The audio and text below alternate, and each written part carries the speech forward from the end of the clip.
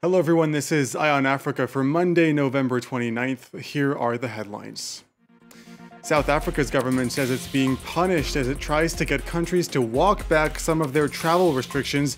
Dozens of nations have put severe limits on people arriving from several southern African states. A big day for LGBT residents in Botswana. An attempt to overturn the decriminalisation of homosexuality has failed in court. And the China-Africa Summit has kicked off in Dakar this Monday. Participants are discussing trade as well as the pandemic. In a first big announcement, the Chinese president has pledged another 1 billion vaccine doses for the continent. But first, the South African government is ramping up pressure on other countries to lift travel restrictions that were quickly put in place following the discovery of the Omicron variant last week. Over the weekend, authorities called the restrictions a punishment for merely detecting the new variant. Meanwhile, British citizens in southern Africa will be able to return home beginning tomorrow when British Airways flights to the UK resume. However, South Africa is still on the UK's red list, which means that citizens will have to quarantine for 10 days. Nadine Theron has more from Cape Town. The reopening of direct flights between the UK and South Africa has given travellers some hope amidst worldwide travel bans on southern African countries. President Cyril Ramaphosa last night called on all countries who have imposed travel bans on South Africa to urgently lift these before more damage is done to the economy. Ramaphosa says these travel bans are a direct departure from the G20 Rome Declaration made last month, when countries decided to reopen international travel to help developing countries like South Africa to recover from the pandemic. The president says these travel bans are scientifically unjustified and that South Africa is being unfairly discriminated against. At the moment, the country is losing 200 million rand per day while these bans are in place. In the meantime, only around 3,000 new cases of coronavirus have been detected in South Africa, but in the Gauteng province, where most of these cases are, COVID-19 hospitalizations have tripled in the past 2 weeks. It's surprising that Ramaphosa didn't tighten local coronavirus regulations and restrictions, but he said he might do so next week, and these will be reviewed next week. Local health authorities say that by the weekend, we could expect to see 10,000 new daily cases of the virus. It's a big day for LGBT residents in Botswana. The government has lost a legal attempt to overturn a ruling that decriminalized homosexuality. The High Court ruling from 2019 made jail sentences for same-sex relationships unconstitutional. Prior to this, offenders could face up to 7 years in prison. But the government sought to revoke the 2-year-old ruling, saying courts did not have jurisdiction in the matter. In his final statement, Judge Ian Kirby said gay citizens had long lived, quote, in constant fear of discovery or arrest when expressing love for their partners. Here's the head of the LGBT organization of Botswana reacting to the news. Today's judgment is quite awe-inspiring indeed, because it is going to change the lives of many people in our country. It is really an opportunity for the LGBTIQ community to claim their humanity and to change the status quo in our country.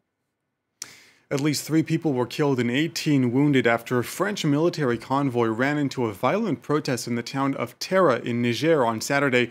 Speaking to France 24, a French military commander said the attacks left his troops facing, quote, an unprecedented situation, but he also said the French army was not responsible for the deaths of the protesters. Laurent Bersacher has more. The French military convoy was about to depart for Gao, its final destination, when it was stopped by hundreds of protesters in Terra in western Niger. Chanting anti-French slogans, they attempted to set up roadblocks, repeatedly ignoring the warnings of security forces. Tensions soon escalated as protesters began throwing stones at the soldiers. Some even stormed the convoy, directly attacking the trucks. Security forces responded by firing warning shots and tear gas to disperse the crowds, but the army says it never directly aimed at protesters. This was a really unexpected situation. People talk of a protest, but for me, these were scenes of urban guerrilla warfare. No weapons were used against the crowds. At least 3 people were killed and dozens wounded in the clashes. And while the circumstances remain unclear, many residents directly blamed the French army, which they accused of using lethal force against protesters. We saw a plane fly over the village, and that's when the gunfire began. People say it was the French soldiers who started shooting. The latest incident comes as France faces mounting criticism over its military presence in the Sahel, especially in former colonies like Niger, Mali, and Burkina Faso. At least 20 people are dead in an attack on a camp for displaced persons in the northeastern DRC. According to a local chief and a civil rights group, the attack was carried out by men belonging to the Kodako militia, which has killed hundreds of civilians in the Ituri province. According to the civil rights group that reported the news, it's the 3rd attack on camps for displaced persons in the space of a week. Well, the Eastern Democratic Republic of Congo has seen violence for many years, and in an attempt to turn the tide, the Congolese government has agreed to a joint operation with Uganda's army. The operation will target the Islamic State group and their local ally, the Allied Democratic Forces, or ADF. France 24's Clément Bonneau has more from Kinshasa.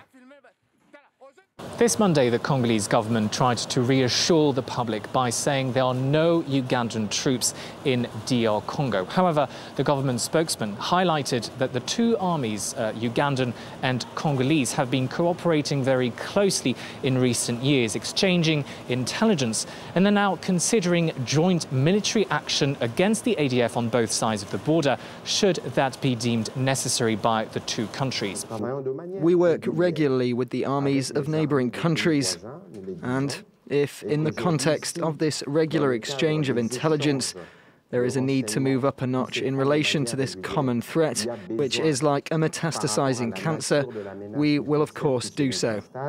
The possibility of joint military action between DR Congo and Uganda has sparked fierce reactions in Kinshasa and elsewhere in the country. The Nobel Peace Prize, Dr. Denis Mukwege, calling this decision, I quote, unacceptable. Meanwhile, some politicians are also worried. We spoke to Juvenal Mulubo, an MP from North Kivu. We could limit ourselves only to an exchange of information, whether it is with Uganda or with Rwanda. We're all members of the International Conference on the Great Lakes region, and there are mechanisms in place to facilitate intelligence sharing. But let's not forget that Uganda attacked Congo during the Second Congo War. The International Court of Justice has condemned Uganda, but they have yet to pay reparations to the DRC. For the time being, no joint operations are planned by DR Congo and Uganda. The government says that it will inform the public of any developments in due course. The Forum on China-Africa Cooperation has begun in Dakar this Monday amid rising concerns over vaccine inequality in the pandemic. To that end, the Chinese president has pledged another 1 billion doses for the continent. That's on top of the nearly 200 million doses that China has already supplied to the region. Catherine Viette takes a closer look at the ties between Beijing and Africa. China and Africa are once again holding a summit pledging mutual cooperation. It's the 8th such meeting, but this year, for the first time, the Chinese president has stayed home. Instead, his ministers are in charge. The official reason, President Xi Jinping doesn't want to travel during the pandemic, but unofficially, it reflects a cooling off between the partners. Over the past 20 years, China has expanded its role in Africa, now becoming its biggest trading partner, but only where it suits Beijing's interests. For example, in Nigeria, because it's a major oil producer, Kenya for infrastructure projects, and Zambia because of its copper. Trade has grown from less than $10 billion to around $200 billion, with a record set in 2013 thanks to investment in its vast Belt and Road Initiative. Bridges, ports, highways, and dams. Today, 1 in 3 construction sites on the continent are Chinese. But it's a presence that comes at a price, including accountability and financial dependence. China is Africa's main donor. Over the past 20 years, Beijing has lent African countries more than $172 billion. Sometimes the loans are repaid in natural resources such as oil or cobalt. Over time, this dependence has created mistrust towards Beijing. In 2018, China's presence in Zambia sparked demonstrations. Beijing's political agenda, too, has posed problems for some after several African countries aligned their position with that of China's at the UN. Still others point to corruption and labor laws. Amid the rising discontent, China's level of investment in Africa has plunged, along with its loan amounts. Officially, the pandemic is again being blamed, but China started to pull back in 2018, well before COVID-19 struck. Finally tonight, 30 white rhinos have gotten the ride of a lifetime on a Boeing 747 that flew them from South Africa to Rwanda. It's the largest transfer of the species to ever be carried out. The 3,400-kilometer-long journey and relocation are part of a program to replenish the population of white rhinos who have been decimated by poaching since the 1970s. Upon arrival, the 30 rhinos, weighing up to 2 tons each, were placed in 2 grassy areas, each the size of a football stadium. They will soon be allowed to roam the massive Akagera National Park.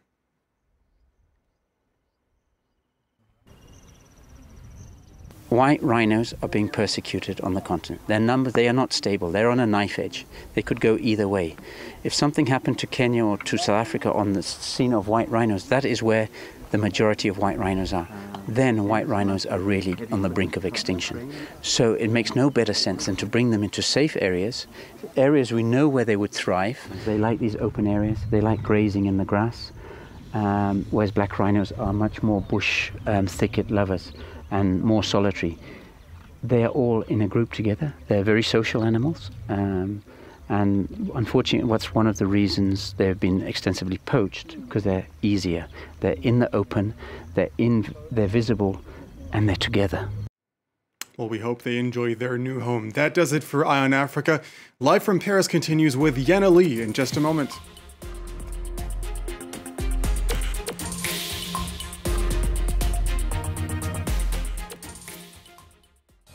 In 2014, Montenegro joined forces with China for a colossal project, the construction of the country's first highway. BMX is a company which began to show basically during the night, and now all of a sudden we have BMX winning all those state tenders. Colossal debt, environmental pollution, and opaque communication. We have no right to make any interview from media and newspapers. We do not have permission from the government of Montenegro. Will the country ever see the end of the tunnel? Watch Reporters, Scandal in Montenegro on France 24 and France24.com.